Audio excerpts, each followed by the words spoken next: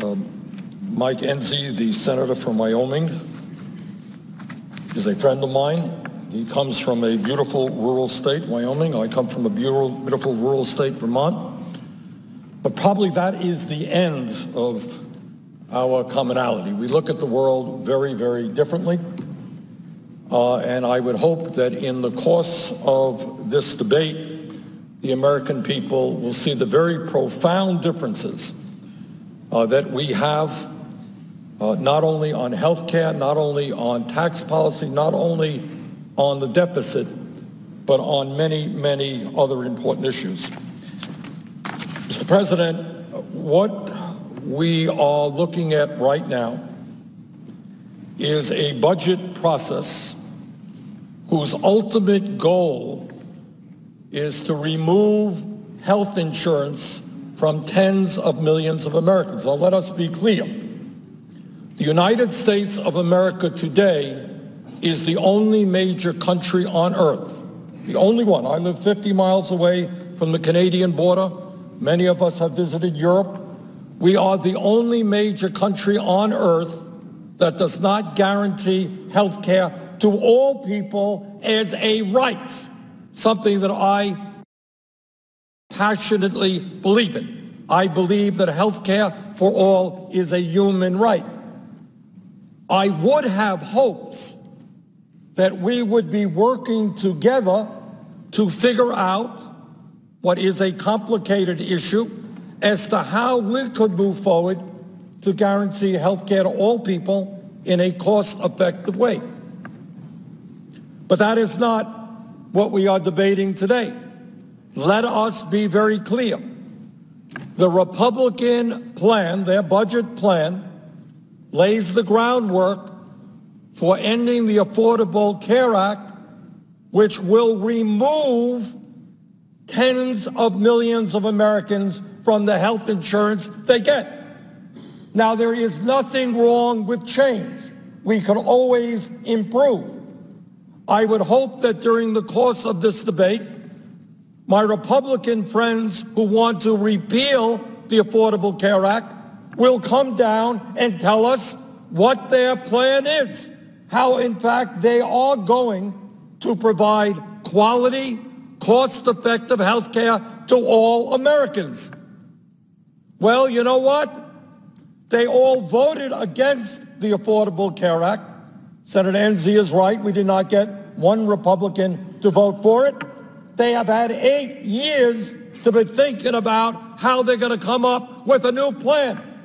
And I would hope, but I do not expect one Republican to come to the floor and say, oh yeah, we're going to throw 20, 30 million people out of their health insurance. This is our new plan.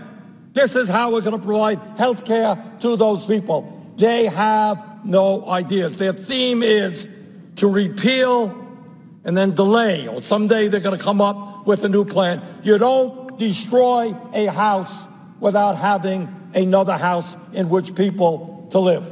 You don't throw 30 million people off of health care without having a plan to provide health care to those people. Number two,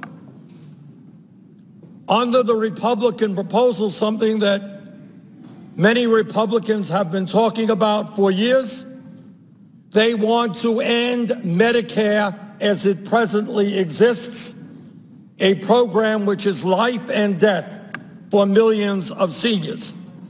And they want to voucherize Medicare, give people a check, and then let them go out to the private insurance market and get the best deal they can.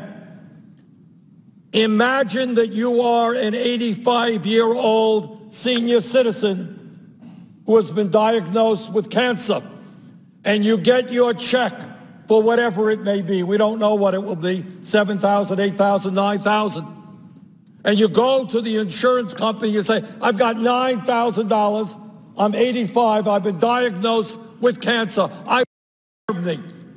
Give me an insurance program which will take care of my medical needs, my hospital needs, and the insurance agent will laugh in your face because $9,000 or $8,000 will last you at most for a 1 week. That is their plan. Right now, and I've been all over the country, the American people are outraged at the high cost of prescription drugs in this country. Let us be clear, because of the power of the pharmaceutical industry and their lobbying and their campaign contributions. A power that exists, by the way, not only influencing Republicans, but too many Democrats as well. We pay the highest prices in the world for prescription drugs. In fact, 1 out of 6 Americans who go to a doctor to get a prescription for an illness can't even afford to fill the prescription. And yet, under the Republican proposal, if you eliminate the Affordable Care Act, the donut hole, which now helps seniors pay for their prescription drugs, will be eliminated, and prescription drugs for seniors could rise by as much as 50%. Oh, and by the way, at a time when we have more income and wealth inequality than any other major country on earth, when the very, very rich are getting richer while the middle class shrinks, the Republican proposal not only throws 20 to 30 million people off of health insurance, not only raises the price of prescription drugs for seniors, not only moves forward to privatize Medicare, but shock of all shocks, our Republican colleagues want to give massive tax breaks to the top 2%. Now, among many, many other negative impacts that the repeal of the Affordable Care Act will have, will be one that it will impact heavily rural states like Wyoming, Vermont, and other rural states around this country. And that is, as a result of the repeal of the Affordable Care Act, rural hospitals could be forced to close their doors, not getting the funding that they need, leaving millions of Americans with nowhere to turn for critical medical care. So I look forward to this debate. Nobody here thinks that the Affordable Care Act is perfect. Nobody believes that at all. The goal is how we repair it, how we improve it, how we expand health care to more Americans, how we end what has been the case for decades in this country, that we pay by far the highest prices in the world per capita for health care. And maybe we should understand that we are the only major country in the world that allows private insurance companies to profit off of people's illness. Mr. President, the proposal being brought forth by the Republicans is not only poorly thought out, it really is not popular. It is not what the American people want. You go back to your hometowns and ask people that when a time when the top 1/10 of 1% owns almost as much wealth as the bottom 90%, when the top 1% is earning 52% of all new income, you go out and you ask your constituents whether we should give huge tax breaks to the top 2%, and they don't think that that is a good idea.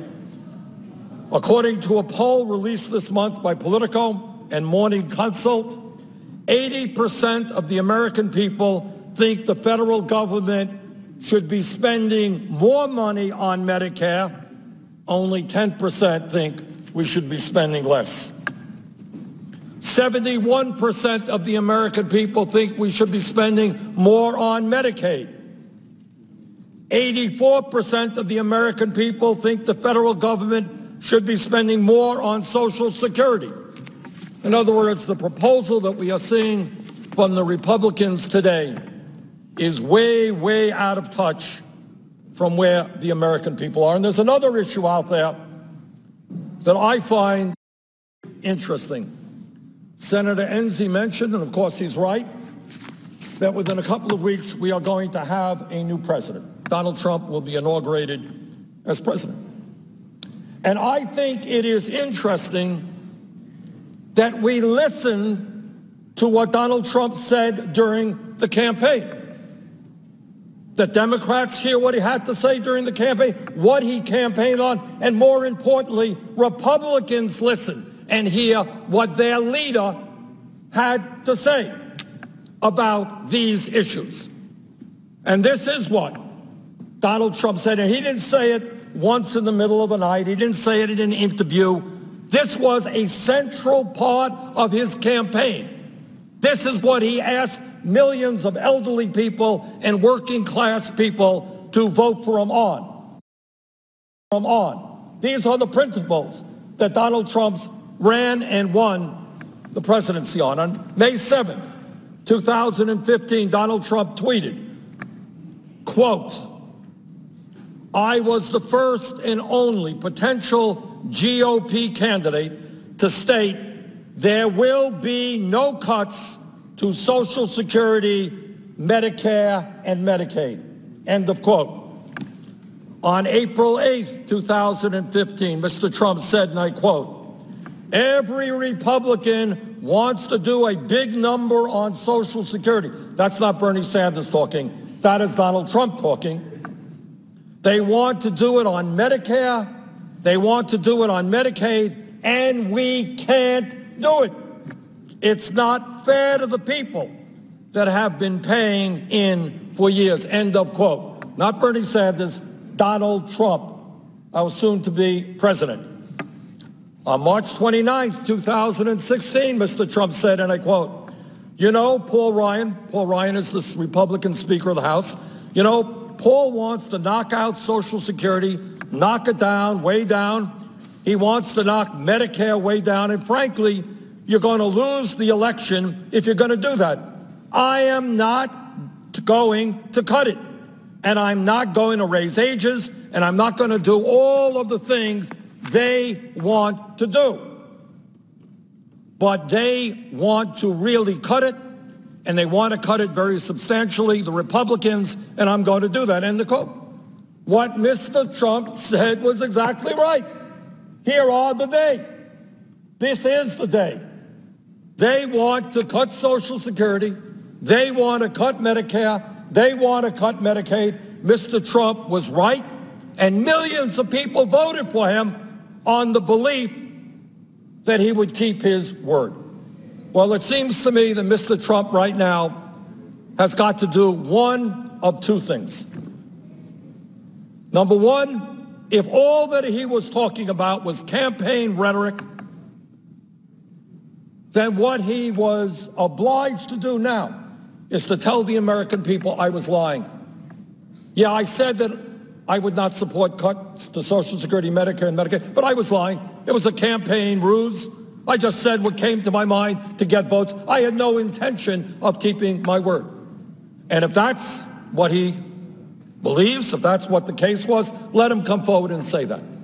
But if that is not what the case is, if he was sincere, then I would hope that tomorrow or maybe today he could send out a tweet and tell his Republican colleagues to stop wasting their time and all of our time. And for Mr. Trump to tell the American people that he will veto any proposal that cuts Medicare, that cuts Medicaid, and that cuts Social Security. And what we are talking about right now, let us be clear, no debate, that is exactly what this goal is. That's what this budget proposal is. It is to move toward the voucherization and the privatization of Medicare, to make massive cuts in Medicaid, throw millions of people off of health insurance. So there's a lot of responsibility on Mr. Trump's shoulders. But I would hope that he could save us a whole lot of time by telling the American people that he was sincere in what he said during the campaign, that he was not lying.